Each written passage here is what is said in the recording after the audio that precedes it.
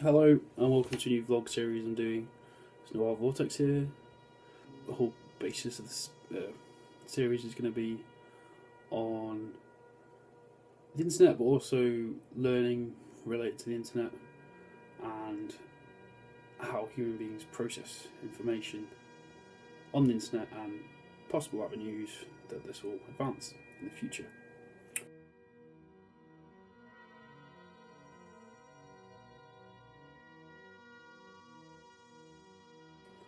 So, this first video, I just thought I'd go through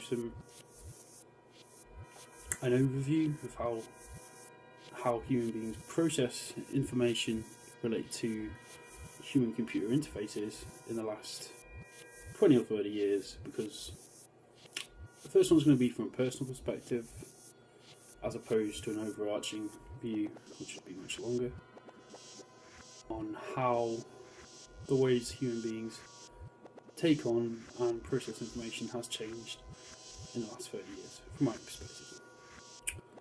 So, say even within the last 10 years, the way that I process information and acquire information has changed exponentially, obviously due to the growth of the internet and computerization. So obviously when I was younger, the general methods I would use to get information would be magazines and the printed press. Newspapers, magazines I bought. Generally, so when I was a kid, it was like I was very interested in dinosaurs and bugs. Just the way I'd get information about those things is pocket money and buy magazines printed. There'd be, and they'd obviously often be very dedicated to very specific subjects, each issue. And it would be quite a linear progression as to the learning of base knowledge, more specialised, and obviously the format was very different, being a magazine format generally. So text, image, associated images, cartoons maybe as well.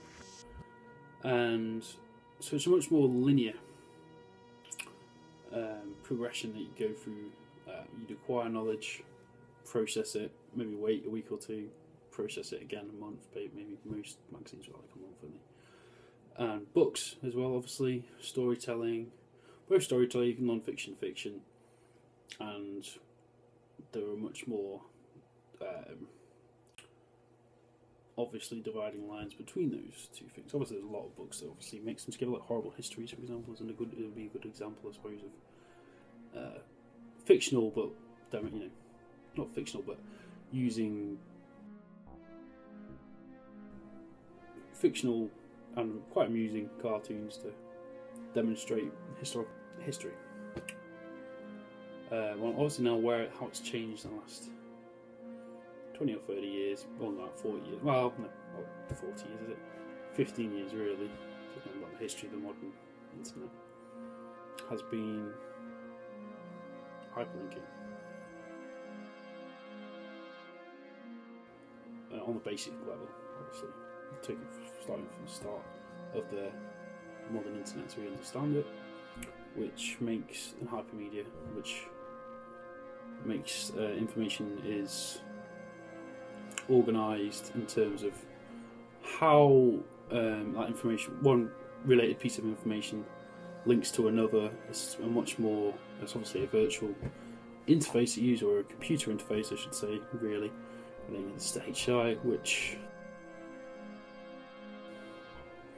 makes it you're more travelling through a landscape of information, I'd say, as opposed to you're not giving it linearly. You can navigate it in a much more relational and kind of abstract way, really.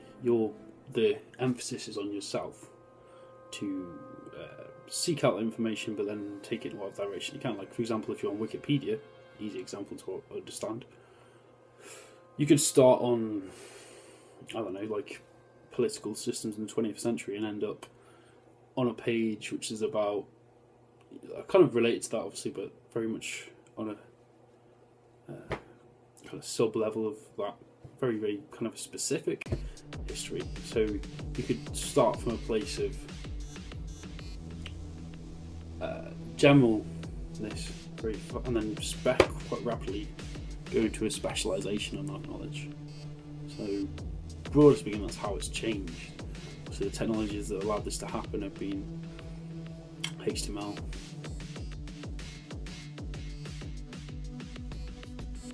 presentational, style sheets,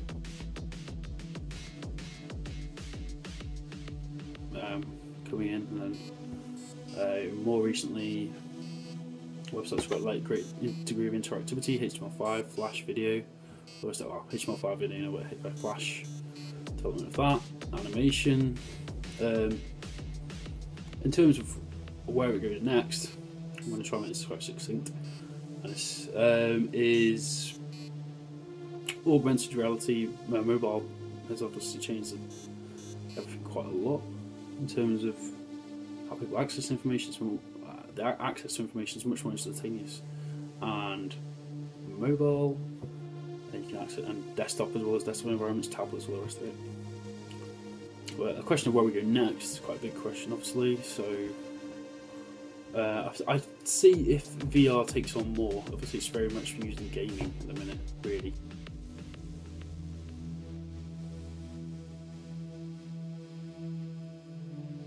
It's kind of taken off on the PlayStation, but and with hobbyists more so with the PC. Where I see it going next is, the internet developing potentially next in the terms of how we process information, is the development of how virtual reality comes into this equation. If the hardware gets taken on by more people, how can we represent knowledge in the best way for individuals to understand. Now, intuitively, the way I see it's going, strangely enough, kind of return to the book format, the traditional book format of it being more of a linear journey. So, for example, in a VR, you could have a VR learning experience about, I'll go back to the history example. You could have a VR learning experience whereby you are either an observer on a battlefield, Battle of Hastings, and you're an observer on that field of battle. Kind of makes it that immersive element to it, but also you get some kind of historical context beforehand, understanding all sides, and then you kind of get an immersive experience as part of that as well, so a mixture of e-learning and virtual reality.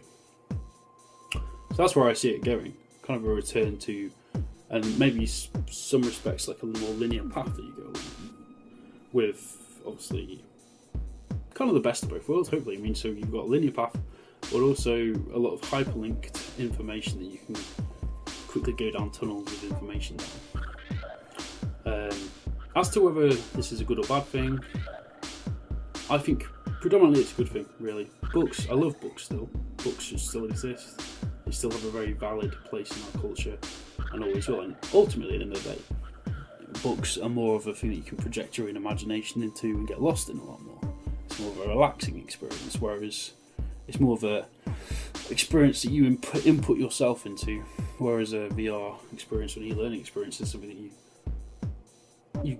are taking information on board and processing it, as opposed to it processing you and you processing it in a more two-way process. But yeah, I mean, basically, where I see VR, where I see information processing go in relation to knowledge, is increasing VR and AR immersion, increased immersion. E-learning will develop, I think, more online e-learning in terms of, and I think it will mix traditional methods, traditional knowledge bases we can know and log on the internet like Wikipedia,